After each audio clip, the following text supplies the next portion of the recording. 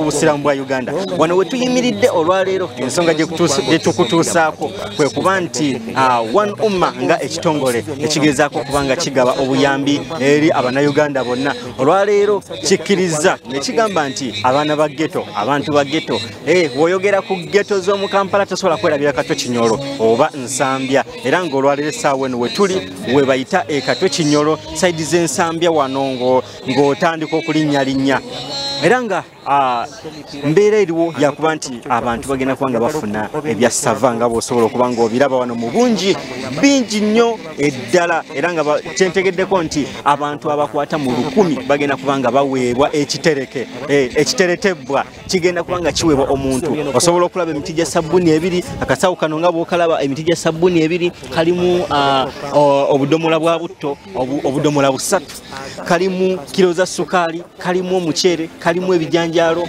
kalimu engano kalimu omunnyo kwegamba package nene ddala ezitowera ddala kilo nga 30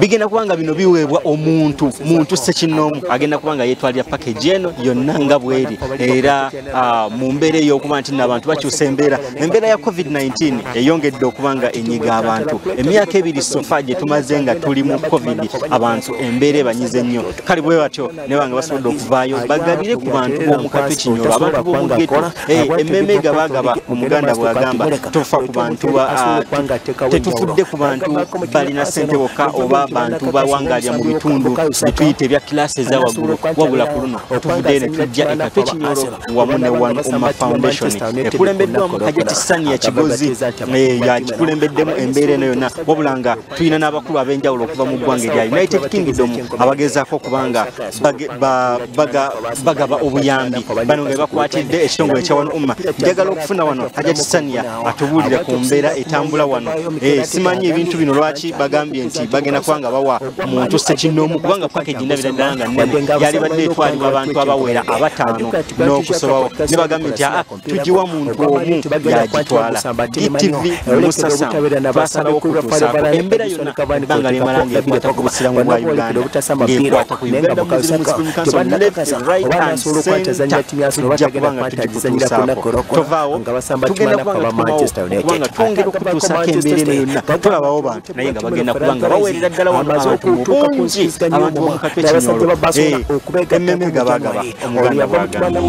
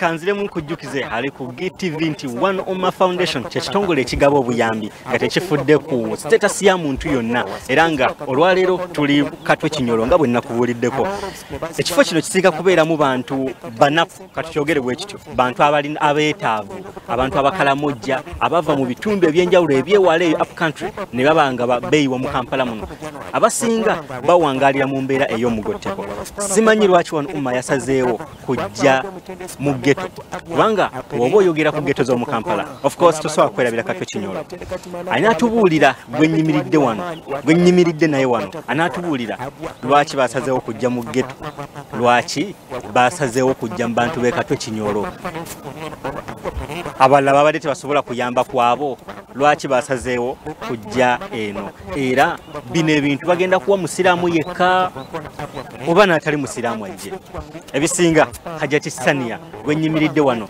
nonno nga ye atambuza UMMAH Foundation watali eyinza okubanga tesobola nayo kubaawo sika kasoba kyekituufu kasooka atubuulira ekyo Hajati nkulamusizza kale sebo otali wano UMMAH tesobola kubaawo tewali kitasoboka kubaawo sobola okuvaawo Allah ate n'aleeta omuntu asinga ku nze teri kitasoboka ekikulu mu byonna ffe bantu kutereeza nniya zaffe intentions zaffe ku ebyo byonna bye tuba tukola akube mulimu nga okola ku GTV olina okubeera ng'otereeza nti tetugenda tunuulira nnyo ssente nti ndi ku mulimu guno njagala nfune ssente gyawo ebyokuyiga bingi tomanyi oba oliawo bye biyinza okuyamba mu maaso so oba wendi oba siriiwo UMMAH esobola okuba ng'ekola ki ng'etambula ebbanga Katonda lyambala ng'aleese omukulembeze ng'alina okulumirirwa omukulembeze ng'ate ayina n'enniya ze intentions ze ennungi nti kintu kyakuyamba ebyo nno byonna byogedde nolowooza abantu bakutegedde Okay, amanya nze Hajati Shania Kigozi era nga yenze country director w'ekibiina kya UMMAH Uganda. Ekibiina kyaffe kisangibwa UK, United Kingdom era nga olunaku lwaleero tusinga kutegeera London. Okay, London. Naye nga olunaku lwaleero ndi ne bakama bange. Abamu ku bakama bange bazze bataano era olunaku balaba bali mu kwetika nsaawo za mmere. Olwaleero ndi musanyufu nnyo nti basazeewo bajje bakole wamu naffe balabe abantu baffe embeera ki gye bayitamu balabe obwetaavu ddala tusonge ku kiriwa kuba ebimu ku biruubirirwa byange ndaba nga alhamdulillah tutandise obitambuza ne bakama bange naddala okuba nga tusomesa abantu ebintu by'omu mutwe emmere ennungi kituufu naye oba oliawo emmere eno tekola ki temala Mzungu agamba nti omuntu muweehu kwagenda afishinge than okumuwa ekyennyanja. Yes, so kyekyo ekintu nze kyempulya muli kyenjagala so ne musanyufu okuba nti bakama bange bazze ne balaba ate embeera abantu ddala kije bali kwa bulina kutubawa bifaananyi mukola project ne muweereza bifaananyi ne at least today alhamdulillah buli project yaffe tulina project basuubira malano week ne project zaffe ze balabye bali so touched bali so impressed kwegamba beewuunya life ki abantu baffe abamu gye babanga bayitamu.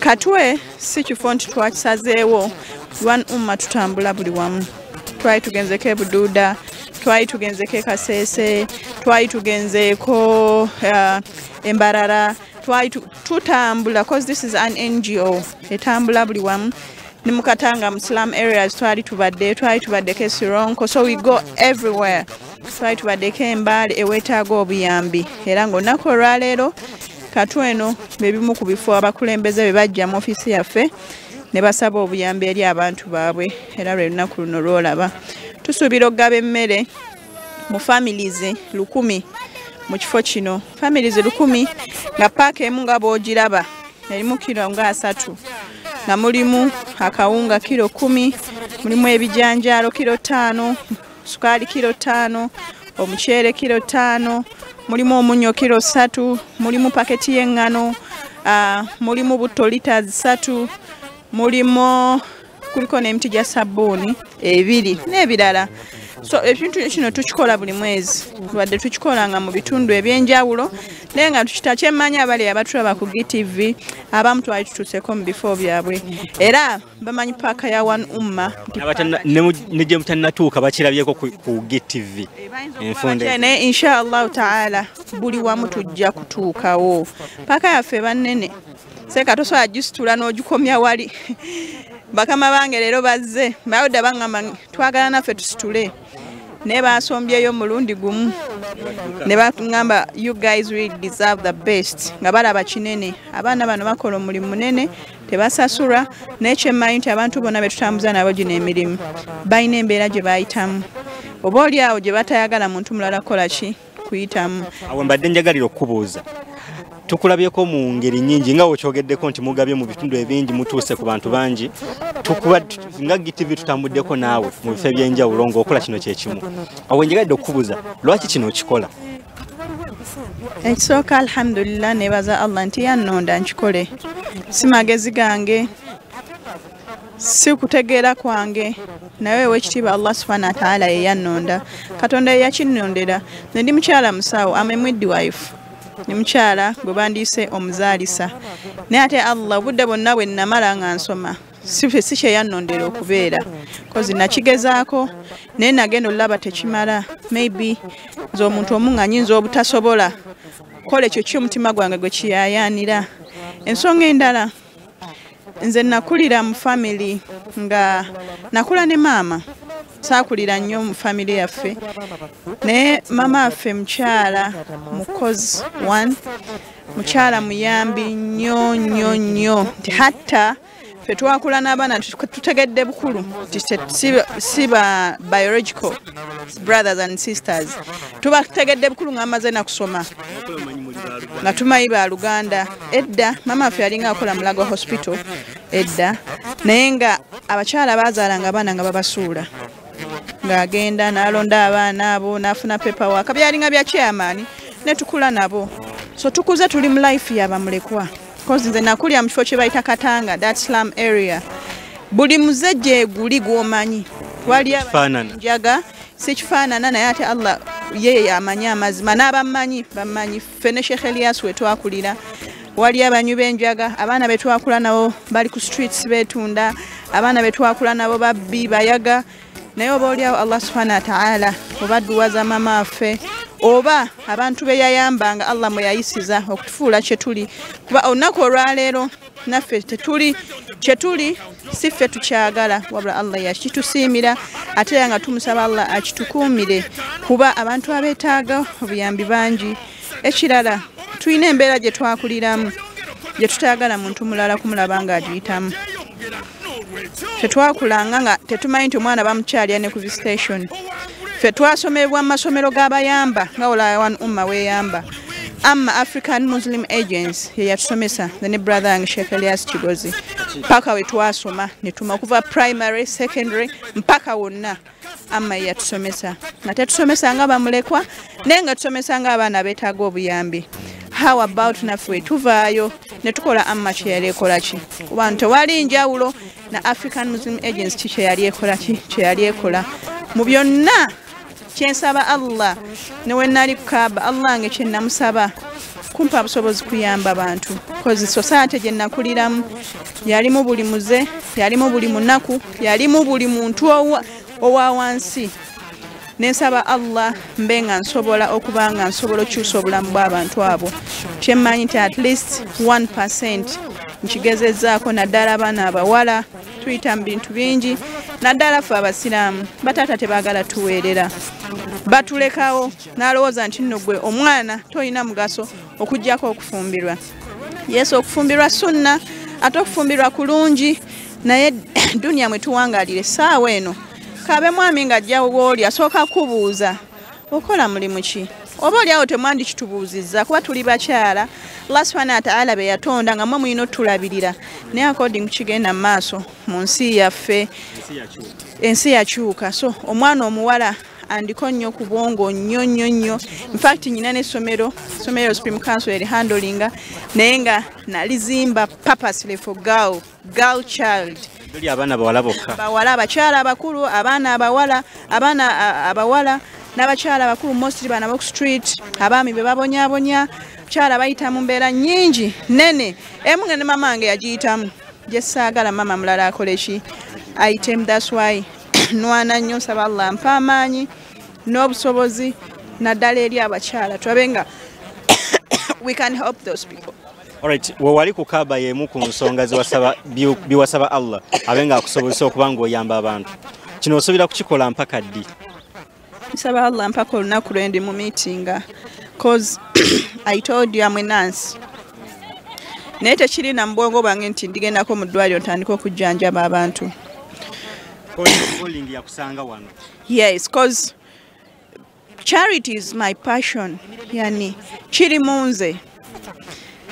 One umma oyinza okuba gy'olabye nze siri one umma ye yansangayo cause okuva natandika okukola we natandika okukola nali nfuna emitwalo 2 naye nga salary yange eyo yes nkwatako ssente every month nempako orphanage gye nkyalira ku ssente zange ezentono ze nafunanga era we wava one umma eno omugenyi najjawo n'agamba ani asobola otulambuza orphanages kwe kubaleeta gyendi awe nava mpola nalina companies nyingi ze handlinga ne kati ezimu nkyazirimu ndi HR ndi MD ndi ki naye olaba nti bigenze byesalako because of charity.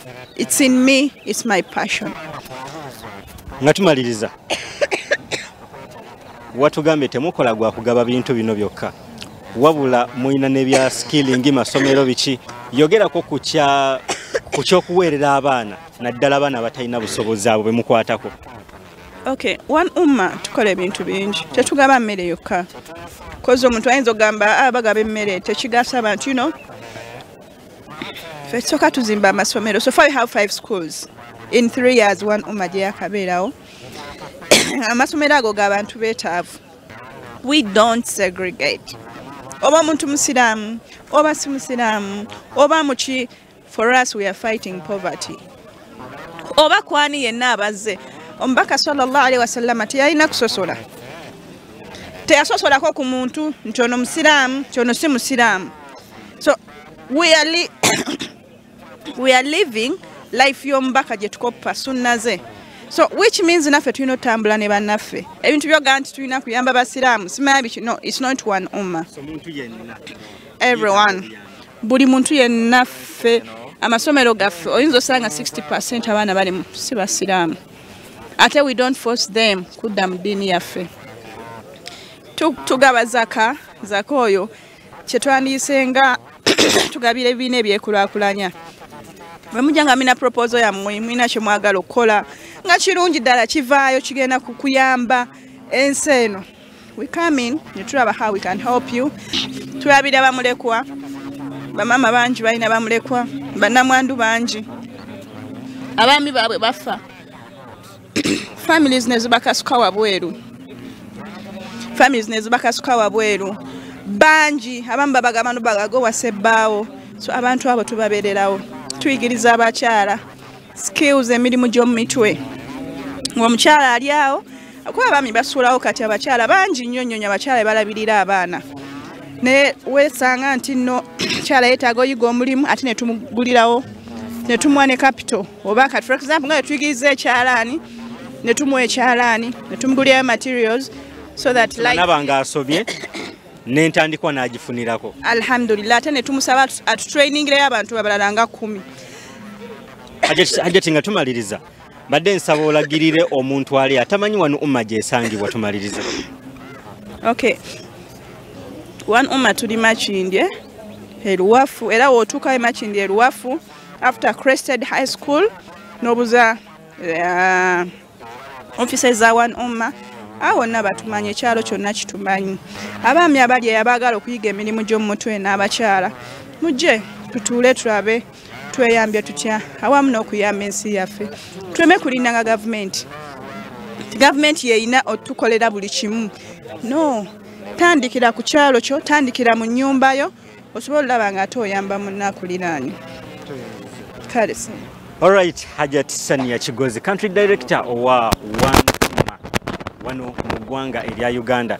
Bye bino bibadde ebigambo bikakati ogenda kundabira omunayuganda we yeefunira ekyokulya olwaleero mu mutima omulungi, mu mutima omugabi, mu mutima ogw'obwa Sseruganda ne Naluganda. Musa Samu nkyaliwo lwa GTV wano e Katwe mu Kinyoro.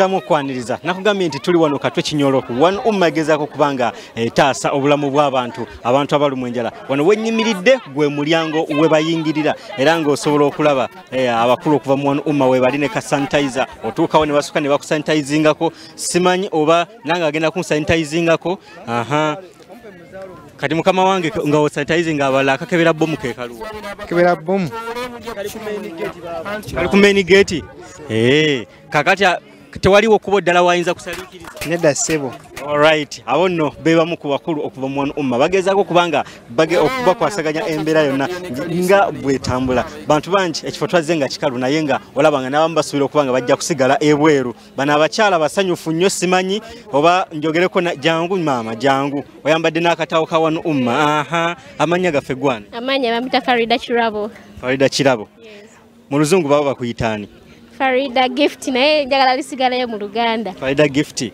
kati olwobanga bali kuyise mu luzungu nobanga weddira ki mu luzungu nze awo kiba kinemye awo kiba kiganye kale twatuuse wano ng'ekifo kino kikalu naye essaawa eno kirabikanga ekijjudde n'abasinga basuubira okusigala ebweru wali osuubira mugenda kumalayo namba y'abantu yonna alhamdulillah kyensuubira nti tugenda kusobola okugezaako okugabira ennamba esinga kuba olaba nti kati abantu abasinga bayingidde naye era space y'emmere ekyaliwo yes so osuubira nti ennamba esinga mujja gikolako esinga tujja gikolako n'abatasobodde kufuna olwaleero nga weekatwe Kinyoro tugenda mukolera kyolwo inshallah tuba tujja kuddamu tubayo kuba sigwe guseesoera okugabawo waneeno yes naye nga tetwagabira mu kino ekitundu twagabira side wali waggulu abeeno wansi baali tebafunye kati obudala leero tugabidde wano wansi kati okuva wano mudda waali eyo abeesunge okuva wano tujja Kawempe ab'Ekawempe inshallah batulinde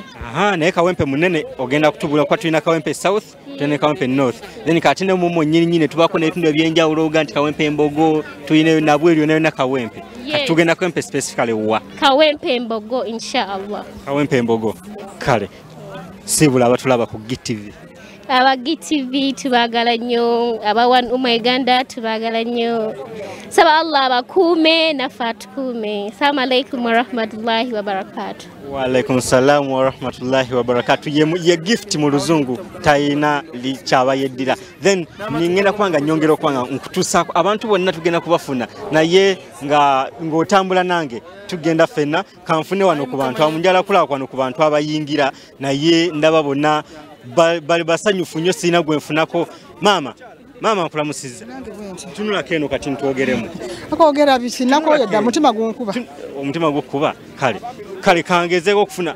mama nkulamusiza karasa ngoli musanyu okukamisindo kyasobola okubbuka nza kufuna bintu ogenda kufuna bintu lwaki tewasindise mwana nakuyamba wasazeewo byekwatiremu tunulene wasazeewo byekwatiremu kale mbadde nsaba otwebaliza abawano umma abasobodde okubanga bakola kino kubanga si buli omuntu asobola okukikola kayanza okutuwa ebintu kale duko kwate ebintu byonga tebinna bakuggwayo abantu nnobo bagenda maaso n'okubanga basanyufu ngenda kwongera okwangamba kutuusaako kangezeeko okubanga ntambula ate okubanga nfuna abantu abalala nga wenza okulaba nagambye nti ekifo twazze tusuubira nti kigenda kubanga tulowooza nti ebintu bingi mwana wattu tulabika nga twalowoozezza bubi ebintu si bingi abantu bagenda maaso n'okubanga ekifo bakijjuza simanyi oba waliwo anaafika oba bonna banaaba bafunye naye nga ensonga nga bweri yakuba nti One Umma egezaako kubanga egabira abantu ebyokulya ebintu nage nti kuliko emiti gya sabuni ebiri akasawo kano nga bw'okalaba kaliko emiti gya sabuni ebiri kalimu omuceere kalimu obudomola bwa butto 3 kalimu sukaali kalimu engano kalimu ebijanjaalo mwana wattu package nene nnyo erimu kilograms nga 30 seeka assalamu alaykum. Wa alaykum salaam wa rahmatullah. Amanya gaize Muhammad Kalungi. Muhammad Kalungi. Yeah. Muhammad Kalungi gwanozeewo ngani? Nzizeewo nga omutuuze wa Katwe base. Omutuuze wa Katwe base. Tubali tulia Katwe Kinyoro kati Katwe base ye yawe. Yeno Katwe ndi Katwe Kinyoro omutwawula mu section eziberamu. Mawula mu section. Yesebo. So mwena muze kwefunira tuze kufuna ku bintu batugambye umma egenda bagenda kutugabira ku bintu ffenna ne tukunganya ku wano babitukwase bakamaffe. Kati ebyo biri Rwanda boyimirira. Bibi ne rambirina bulungi nnyo. Era nanesanyu lingi nnyo kulaba ngafunye ebintu bye biteweza kilo nga 30 bukyambeerawo. Pakejo nasobola Jesu batugitoleko tutoleko ku bintu emu bisiga. Njagezaako nga bwe nsobola okusitula. Tulaba oba osobola okujja. Iye amanyi mwegali. Katolaba wogisi nogitwala sabuni oba omulesi. Ebintu ofunye bingi ebimu tubireke. Njagezaako okubalirira. Mashallah mbadde nsaba webaze One Ummah okubanga basobodde okukola bakola kino. One Ummah okutuwa ebintu bino okubijja okulabako wano Katwe. Gaffe abatuuze tusanyukidde nnyo n'omulundi omulala bakomewo. Batuwe ebirala ebisinga ku wano. Era saba Allah abankulembere bonna batuke bulungi bakabaffe bonna basobodde okujja n'okutuwa. Saba Allah bampere empeera yonna. Amina ndowooza owulidde One Ummah bagisabye nti n'omulundi omulala ekomangawo n'ekola kyekimu. Kaakati simanyi oba One Ummah n'olulala mukomangawo ne mukola kyekimu. Omukulu ne yeebase mukama wange. Bino binguza? Si bitunda. Wema nkuwa sente zange tozitwala? Sizitwala. Olowooza ki kino ekiri muno? Muno mulimu bingi. Nga ki ky'omanyi ekirimu? Mulimu butto, mulimu banakawungu, sinakebera bulungi nnyo. Kimanyi nti butto we bituuse akaseera kano wa buseere? Nkimanyi nnyo n'amaanyi. Golowooza oyo singa omunguza oba tokoze bubi? Nange ntwala waka. Amannya go gwane? Nze Kimera Lewis. Tubadde tumanyi nti ebintu bino bagabira abakyala bakulu basajja bakulu abalina amaka gwe abaana bo bali luddawa? Sina baana. Olina baana? Ebintu obitwalira? Mbitwala waka wennyini wenviira. Gy'obeerawo ekkoona abifumba? Sibeerayo nze kambeerayo ne bajjajja. Kwegamba otwalira bamukadde bintu. Weebale kubanga olowoozezza ku bamukadde n'ojjo bafunire ku bintu. Kale njagala otumire abalaba GTV eyaffe ey'obusiraamu weebaze ne One Ummah okubanga esobodde okubagabira ebintu. Nebaza One Ummah okubanga esobodde otugabira bino ebintu era tugakuba bulungi kubanga bigatwalirako some weeks. Kale alright. Ono nno muvubuka atugambye talina famire naye agezaako kubanga ebintu asakira bamukadde byalese waka basobole okubanga bafuna ku bintu bino. Tugenda kubanga tweyongere tutambule mpaka ngenda kubanga field gye ndimu y'abasajja bokka wabula ngenda gezaako kubanga nfuna field ey'abakyala nabo tugezeeko okwogera nabo. Twagala tumanye ate bo babawadde byenkana ki bayinza okubanga babakyala babawadde byanjawulo. Abaami batugambye nti balina akasawo kamukamu kalimu package yonna nga wogiraba n'emiti gya sabuni ebiri. Simanyi ddala abakyala nabo batutekekamu oba bo babadde bolinze ne batwala bibi. Tikatulabe ate bo bagamba ki. Naye nga simanyi oba kano nayo ebadde entegeka ya One Ummah abaami bonna bayimiridde abakyala batudde. Sitegedde kana akabonero kategeeza ki. Mama, how are you? Simanyi Luzungu. Tumanyi Luzungu. Kali twogere lw'omanyi. Luganda. Ngezaako. Ogezaako? Kale twogere. Ogamba otya? Tewali ogamba otya. Amanya go gwana? Naduku Lucy. Naduku. Eryo kali enkutekeryo ku bisiri kutte naye si y'ensonga. Kale osobola okutubuulira ako k'otuddeko kalimu biki? Mulimu emmere. Mulimu emmere. Mmere kyeri muba naawe otudde butuuzi tomanyi kirimu? Tomanyi kirimu? Badde nsaba nkagguleko. Okatunda? Tokatunda? Naye tulaze nnyo nti oli musanyufu ki? Sikatunda. Nange bampaddeko ng'obuyambi ate nkatunde. Weebaza abakuwadde? Mbeebaziza nnyo nnyo nnyo nnyo. Abasobodde okubanga bakuwa ebintu. Alright. Atugambye ye Naduku ebisigadde sibitegedde naye nga simanyi oba ow'omwana bamuwa 2 kanfune wano ow'omwana atubula bamuwa 2. Mama, how are you? I'm fine. How are you? Omwana bamuwa 2 bamuwa obusawo 2. Akokubiri kaluwa? Tebakampadde. Tebakakuwadde? Bakaleeta oba nawe tonnabitegeera? Bayinza okubanga bakaleeta. Bino ogenda kubitwala otya n'omwana? Ngenda funa boda. Agenda kufuna boda? Ogenda kugijja we negenda kutuuka etya? Ewa eno. Nja kwetikka. Naye batugamba nti Kinyoro mbu ghetto. Ekyo kimu okikkiriza? Ghetto. Ne batugamba nti ghetto abaana banyakula tebalobye namu. Banyakula. Obituuse wakanga olina n'omwana? Simanyaawo. So kati mbadde nteese ng'ejjo temanyi nti obituusa. Badde nsaba mbigguleko. Obinguleko? Sisobola bitunda. Nga lwaki tobitunda? Anti nange babimpadde. Wabisuubuddewa? Sina gye nabisudde naye sobola bitunda. Bakugamba nti bakuwadde tokitunda. Kati golowooza muno mulimu ki? Simanyi birimu. Tamanyi birimu. Kale webaza ababikuwadde tuve wano. Neeyanziza bonna abatuwadde ebintu bino n'otuwa obuyambi. Amiina. Kale kawe naba mpitiddeko ewammwe. Ku byentegedde ebirimu onaaba otufumbirako. Kale aye byebona abantu ba wano basanyufu kakerere keeko batugambye nti tannaba kumanya oba omwana bamuwa bubiri naye nga bagezaako okubanga bafuna ebintu wano ngenda gezaako okubanga maama nkulamusizza. Bebi nga waleese yeebase. Abadde atunula naye yeebakidde waniino. Abadde atunula. Mbadde nsaba otubuulire. COVID-19 okuva we yajja abayisizza ati abantu b'e Katwe. The COVID ampisiza bubi nnyo. Kubanga wali nali nsoma naye kati we nalekera okusoma. Waliwo omusajja yanembereza n'afunyisa olubuto. Ate n'amala nandekera olubuto kati nembeerawo zeka n'omwana wange. Paka enagende wa mama yali yanyigira mama nansonyiwa. Nembeerawo nezaala omwana wange. Wali osoma kilasi ki wazaalira? Senior 3. Wali agadde okuddayo okusoma? Nanjagadde okuddayo. Era wefuna sente nga funya school fees ngenda kuddayo nsoma. Batugamba nti wano tekoma kuwa abantu byakulya n'amasomero eyina. Wali agadde wano ebeeko kyekukolerawo ku kyokusoma? Nanjagadde. Katusabe wano ensonga z'omukyalo ono ezitunulemu Hajati Shania tugera kubanga tukutuukirira obenga olaba mu nsonga z'omukyalo ono naye nga ffe tukyeyongerayo mu maaso n'okuba tukutuusaako embeera yonna nga bwetambula wano egezaako kubanga ewa abantu obuyambi. Kakati nga bw'obalaba ekifo kyonna kifaana okubanga kati kijjudde mu kaseera katono ennyo twazze abantu batono naye nga woyinza okulaba mu background yange bajjudde mu bungi obutagambika. Simanyi bawaliwo abasigadde ebweru naye nga waliwo atugambye nti nno suga mulundi ogusoose okubanga bagaba mu kitundu kino ekyekatwe n'atugamba nti bagabye wako waggulu eri mu Katwe then olwaleero ne basalawo ne bagamba nti kati mulundi ttaani ya Katwe Kinyoro Hajati Shania ebintu yasobodde okubanga abitunnyonnyola n'atugamba nti bagenda kukomawo n'okka batubudde nti ne Kawempe bajja Kawempe Mbogo Kawempe n'ebitundu ebiriranyeewo bajja mwebalire ddala.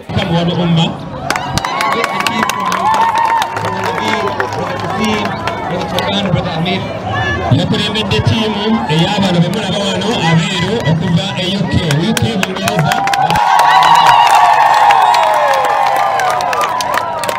Firstly, I would like to apologize that this has taken so long. Agamba nti agala beetondera nti enteekateeka eno etuuka akaseera kawanvu naye nga mumanyi tebibeera byangu bulijjo naye abeetondere.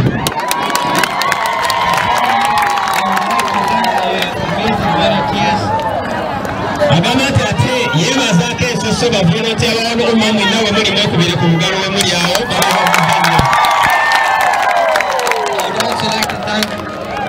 Uganda era ne yeebaza One Uganda Director National ya Kigozi n'abalala bakola naye emirimu. And I would say, brothers and sisters, firstly we are sorry. We know this is not enough. Agamba nti ekisooka basaba ssoyo kubanga balaba kino tekimala abantu bakyali babwereere. We need you and your prayers more than you need us. Baagala esaala zammwe okusinga nga mwe mubaagala mbasabireko nnyo birimbeera bingi. We come from the UK. We have brothers and sisters in the UK. But we believe the brothers and sisters of Uganda are closer. We love you. Agamba nti baavudde ewaabwe eri balina bannyinaabwe ne baganda baabwe naye bagamba nti ate mmwe babaagala nnyo nnyo. These brothers and sisters have patience with us. I wish you would be everything, you would be everyone else. But unfortunately, very, very difficult to do that. Agamba nti mukkirize abalinka bawadde bagagadi balise buli omu balibagadi buli batukibweko naye mukkirize musiime abatona balikubalira.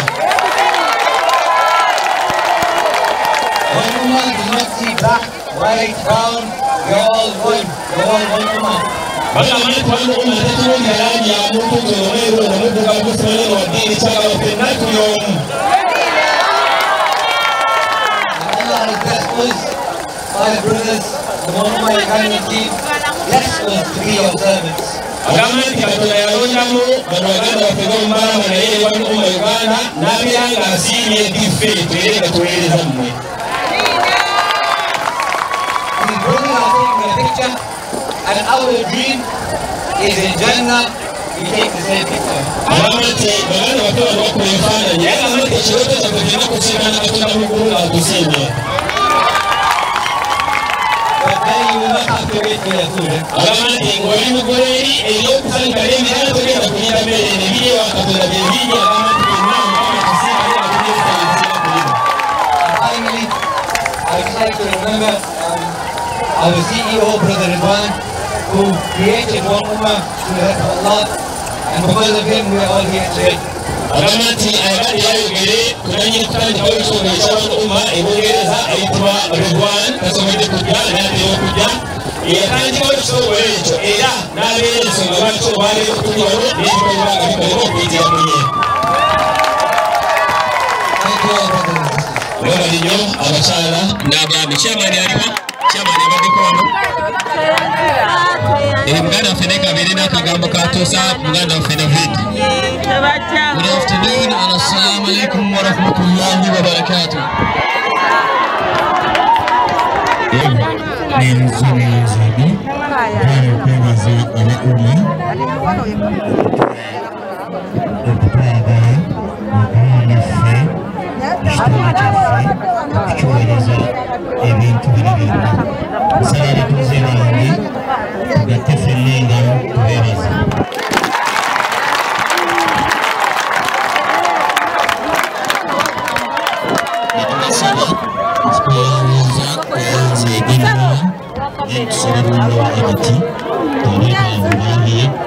Alright, GTV nkujukiza nti tuli Katwe Kinyoro. Here are one of our brothers from UK and he's among the One Ummah team. Let's talk to him. Brother, assalamu alaikum. Wa alaikum assalam wa rahmatullahi wa barakatuh. Alright, our dearest viewers would like to know, who are you?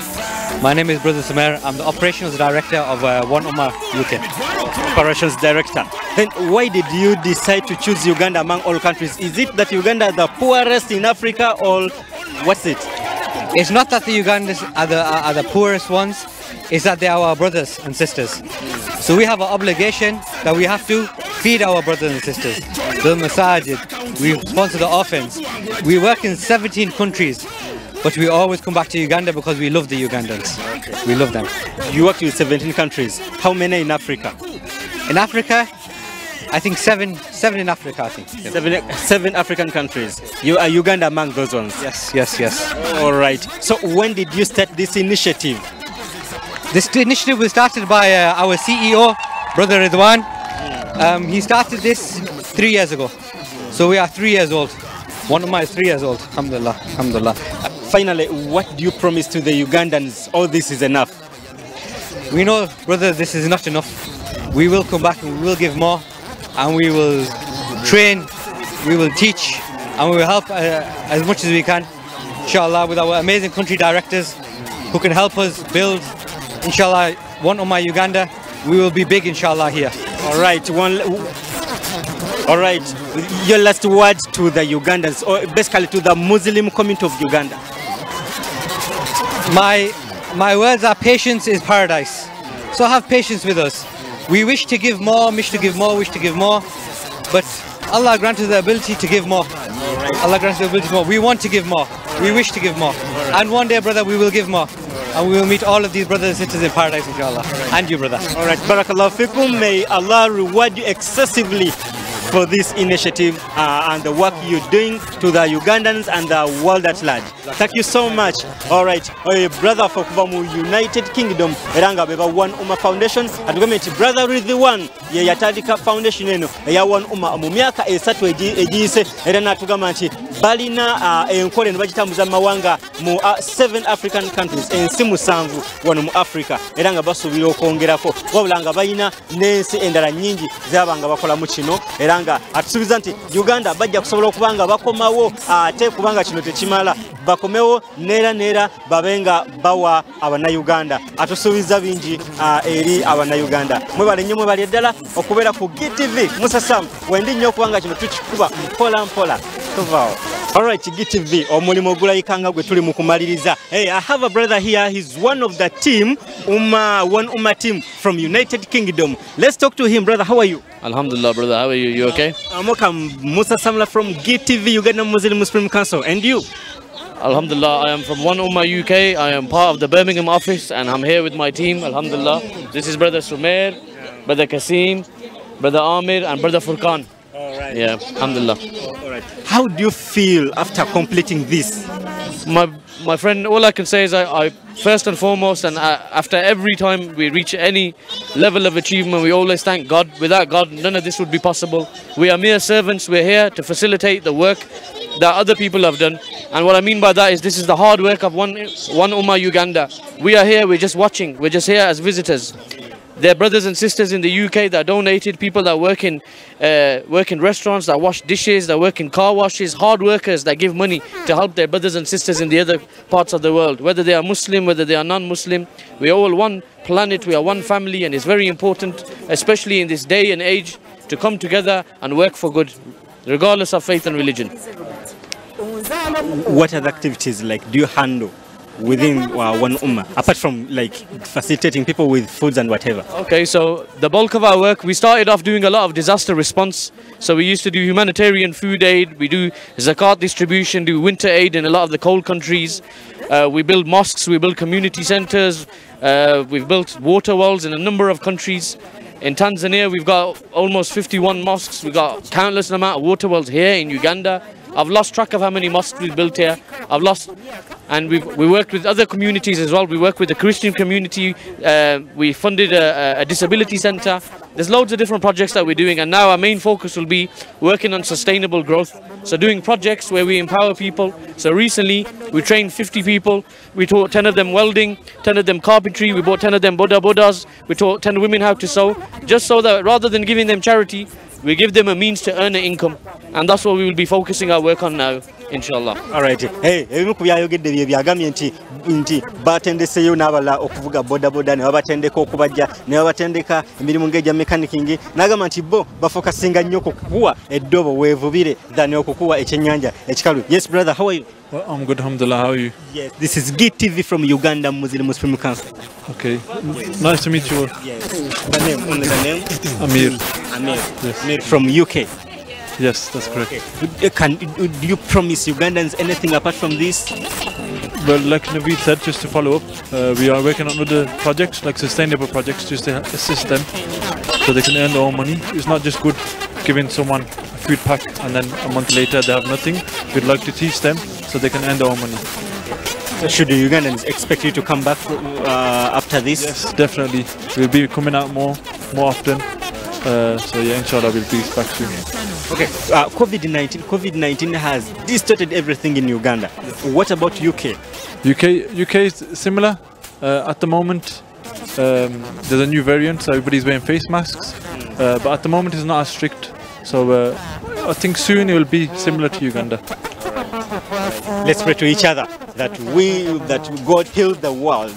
I'm saying that let's pray to the Almighty Allah that God heal the world. GTV Musa Sam then notrekanga tugenda kubasebulirawo omulimo bwe gutyo bwe gutambudde wano Katwe Kinyoro abantu bagenze basanyu bafunye ebyokulya bafunye butto bafunye omucere waliwo agambe waliwo akulya akafule n'agamba nti nze simanyi na kumanya zijje zindye anti mpaka mwaka gujja sina kyenziramu kugula abaana bagenda kwebaka amagulu bawanike emmere bagenda kulya kale nolwekyo labira ddanga libadde sanyu jerere twagala okwebaza One Ummah Foundation okuva mu United Kingdom then twebaza One Ummah Uganda Hajati Senya Kigozi webale ddala bino byokolera abaana ate ngera atusuubiza nti ate bagenda kubanga bongera ddala amasomero wegali basomesa abaana basomesa abakyala ba drop outs mwenna banga ogenda mu One Ummah babenga bakulabamu otenga ate future yo ebera ntangaavu.